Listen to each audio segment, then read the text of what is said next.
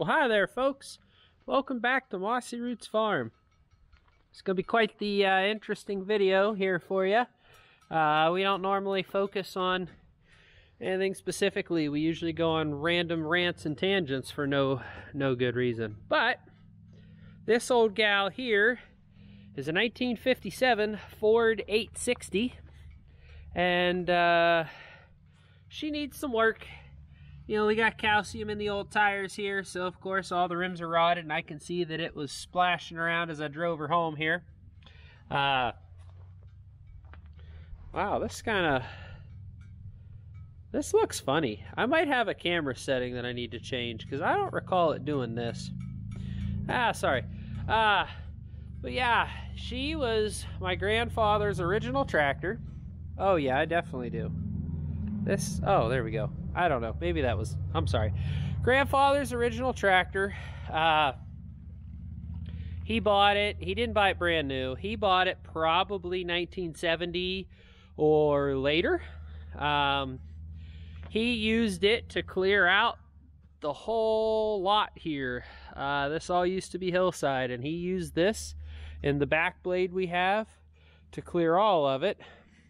And well, I sold it a couple years back, and then I bought it again because I didn't know what I was doing at the time when I sold it, and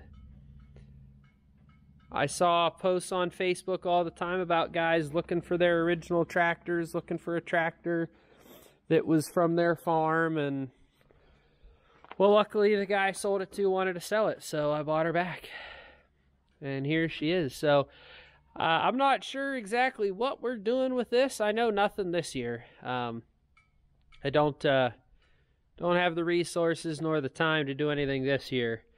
But at some point, it's going to get restored completely and back into operating condition here for sure.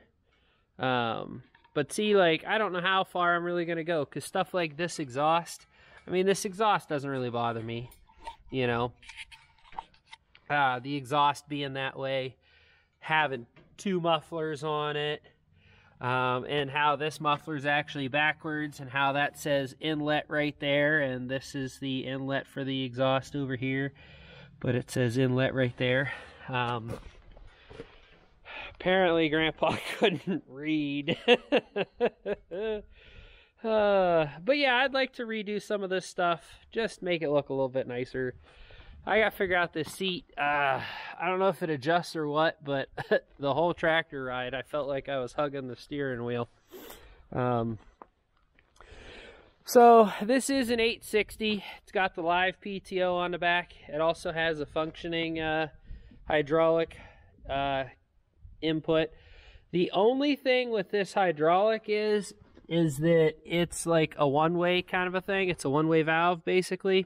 And what that means is that the hydraulic fluid is either pushed or pulled, and that's it. You know, so if you think about it like a water bottle, you fill your water bottle up or you empty your water bottle, not both. Because some hydraulic cylinders have a inlet and an outlet, one on top, one on bottom, so it's more like a continuous kind of a flow, but this one does not. So anyhow, I'm probably rambling. I'm gonna throw some clips in here of me driving this thing home. It did really good. It had some bounce because I think calcium's not at the correct level. I've always been told that when there's either too little or too much calcium, it rides like crap. My big John Deere that you guys have seen, I have beet juice in it because I hate calcium, and it was never this bouncy. Actually, I just looked. I might have to get this fixed here soon.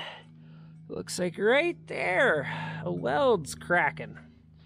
So I might have to get that taken off and get that fixed up before I do anything else, because I do plan on using this. As long as everything works, as long as everything's good to go on it, I do plan on using it. I like having at least one or two small tractors on the farm because you don't always need the big monster. You know, I don't always need an 12, 14,000 pound tractor, however much my big monster weighs, you know, if I'm just moving one round bale for the cows up there, you know. But anyhow, you guys will see this on the channel at some point. I'll be doing some stuff to it, looking at it. I want to get into more general farm stuff. I don't like just being one specific thing, because the more I watch other YouTube channels, it's that way.